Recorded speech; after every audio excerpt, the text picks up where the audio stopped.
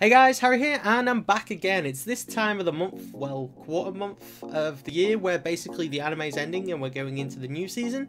So with winter 2015 coming to an end, and as you've seen, what I do with most of these is I just go onto AniChart, link down below if you want to see what's coming out next season, and I basically just go through the list and things that I'm interested in watching, I'll just tell you guys about, and maybe you want to check them out, go and give it a read, you might be interested in it. If not, let me know in the comments below what you're most excited for this season if I don't talk about it. Please let me know because I need to watch them great shows. You know how it is.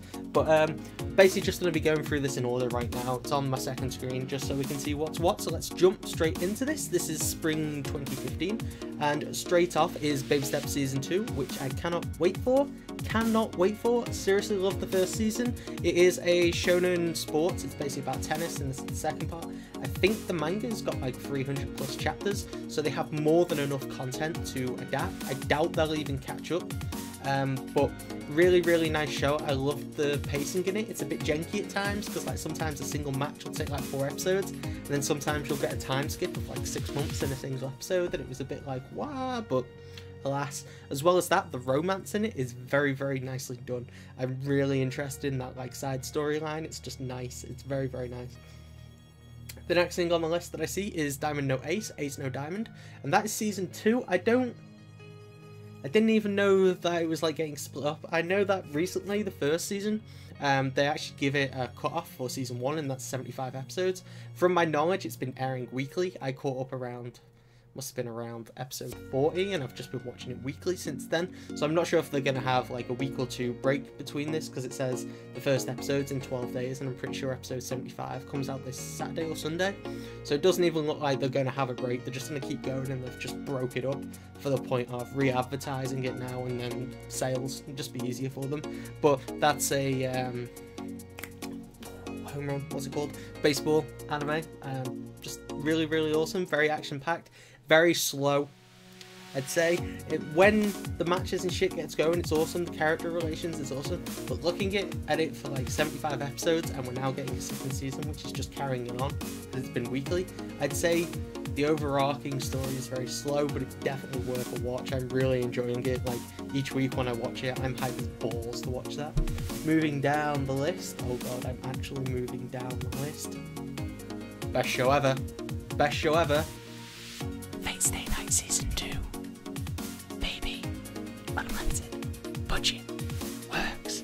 This shit is gonna be amazing. Like, I've caught up with the visual novel up to the point of where it stopped, and I've been so goddamn tempted to read it because this show just fucking, holy shit, it's gonna be amazing. I cannot wait for it. It's the most hype thing ever. I will be doing weekly reviews on it because I love it that much, like I did with the first half of it.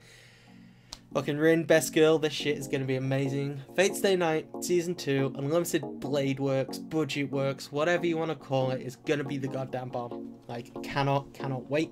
Moving on next, I see Grisaia no Raccoon. Now, I don't think I'm gonna watch this. I didn't even finish Grisaia no, what was it, Kijitsu. I didn't even finish the first one because I read the visual novel instead, and I don't really want to watch this series until I've read the visual novels for it, because I think it covers the 2 of them, so the next 2 in the arc. I don't know how they're going to do that unless it's going to be like 24 episodes, but I'm basically going to leave that to the side until I've read the visual novels and then get onto that.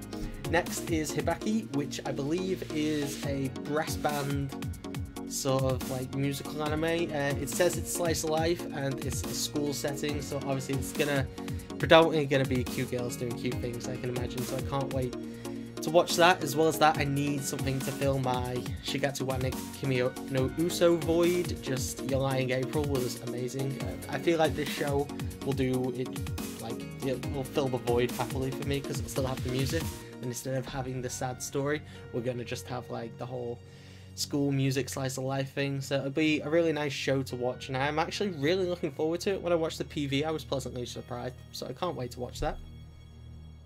Scrolling down, I don't really want to watch any of these things. Fucking Niseko Season 2. Fucking manga's awesome. I'm gonna watch it because Shaft is Shaft and Nisekoi is a really awesome series. Don't go into it expecting too much. It's gonna be funny, full of comedy, harem, romance, just all around amazingness. And from what it looks like on the VA, we're being introduced to a new character, who is Haru.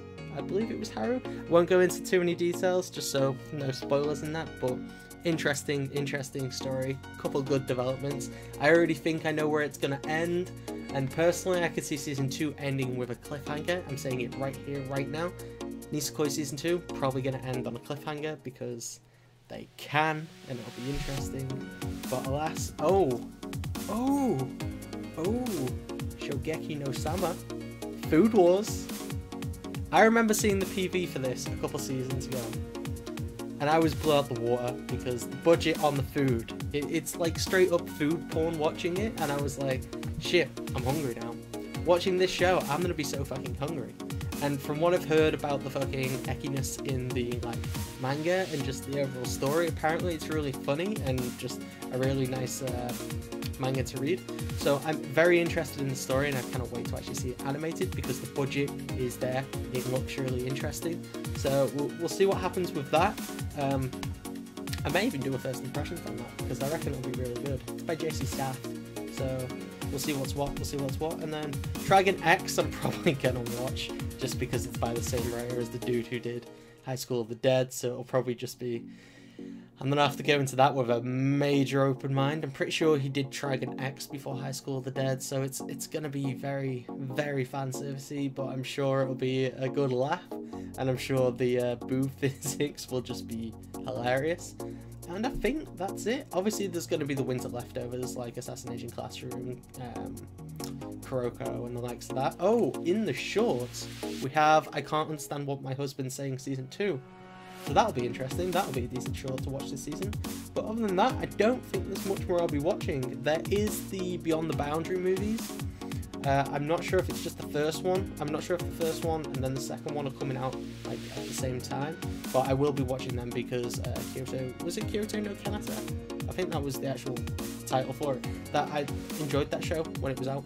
So I cannot wait to see the movies because I think the first movie is a recap and the second movie goes into a bit more detail. So watch that. As well as that, there is the Love Idol, the School Idol movie, which is coming out in like, what's it say, 90 days. So we've got a long way for that. That won't come out till near the end of the season. So it'll still be interesting. Other than that, I don't think there's much more. Really OVAs. There's going to be a Shigatsu OVA. That'll be, I don't even know what they'll do with that. I need to read the manga. Shirobako, Black Prince. Yeah, awesome. So overall, quite a few shows there I'm looking forward to. Obviously, Fate Stay Night is going to be my favourite show of the season just because Fate Stay Night is amazing. But there may be something else there that blows me out the water. Like this season, Seikano is probably my favourite show. Even though Death Parade is like bloody amazing, Seikano just like blew me away. So other than that, let me know in the comments below on what you're looking forward to, and if you agree with what I think is going to be good. If there's anything you think I should check out, also let me know. But other than that, I've been Harry. Be sure to like, comment, subscribe, and all that great stuff. And I shall see you all soon, hopefully when I'm more trimmed. But anyway, goodbye.